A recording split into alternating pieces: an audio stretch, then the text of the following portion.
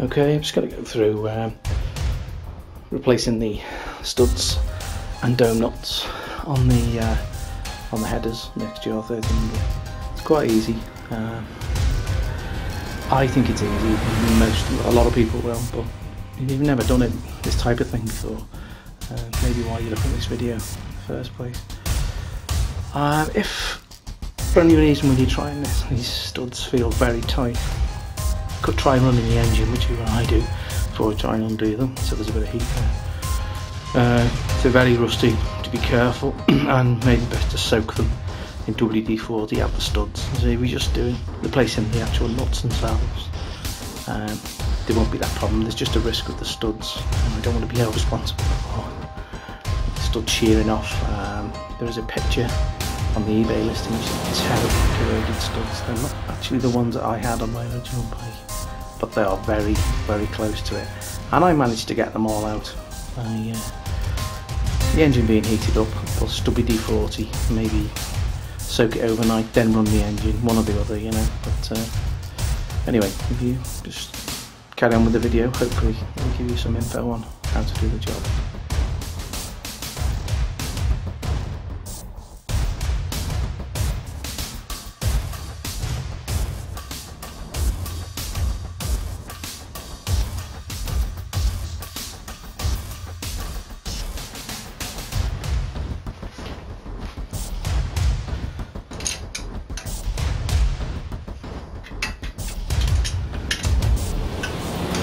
Removing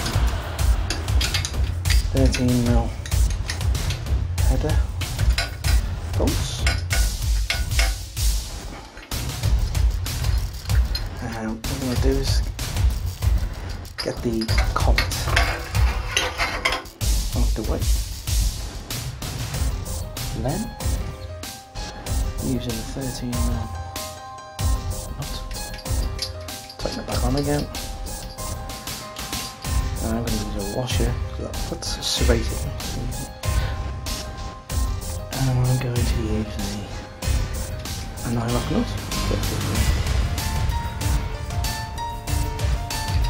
together, and I'm going to tighten them up together without trying to turn the stud. And then using the inside, and I'll remove the stud.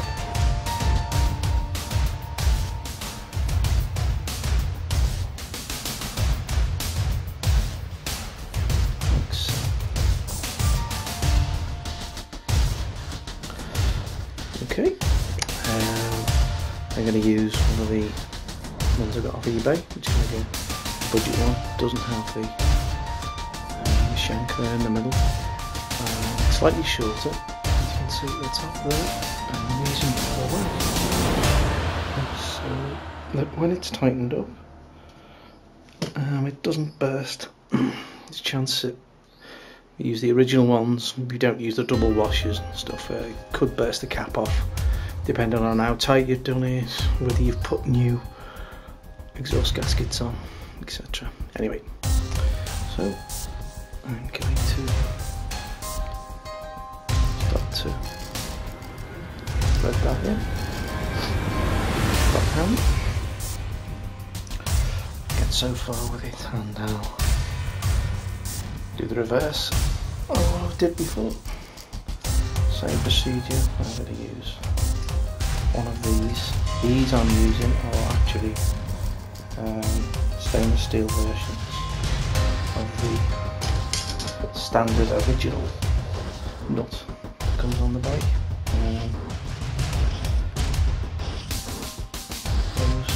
Got those available as well. Just the same as before.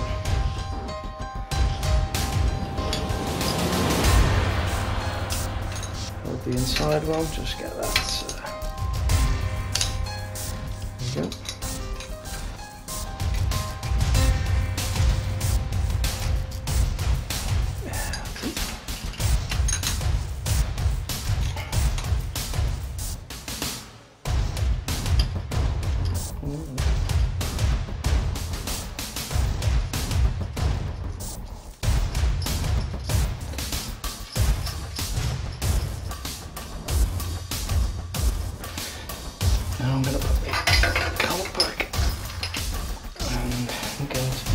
a crinkle shaker-proof washer,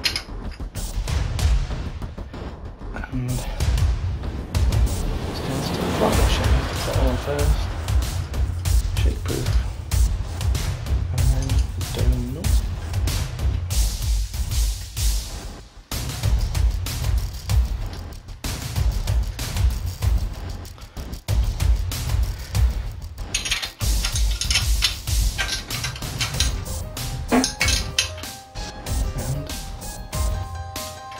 There we go.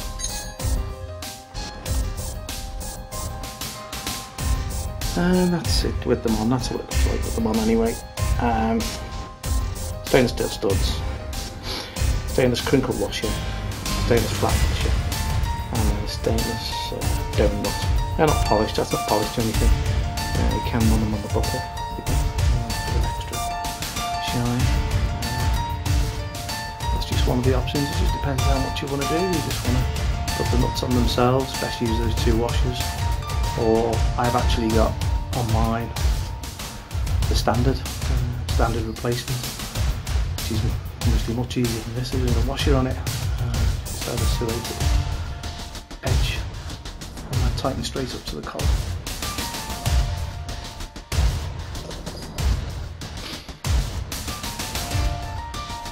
I need to show you the originals, go more bluntly.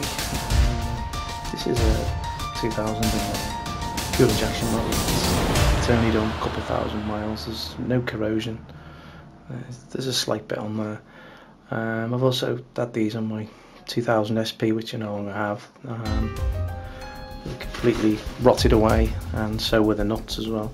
So basically, these are a direct stainless steel replacements with a serrated base on, and they just go straight on. They don't need a washer onto the studs. And that's that. If you just want a basic, if you just want to get rid of that horrible rusty look that will come even if you keep it inside, it just tidies it up a bit, and that's an easy, cheap option, straight away, easy upgrade.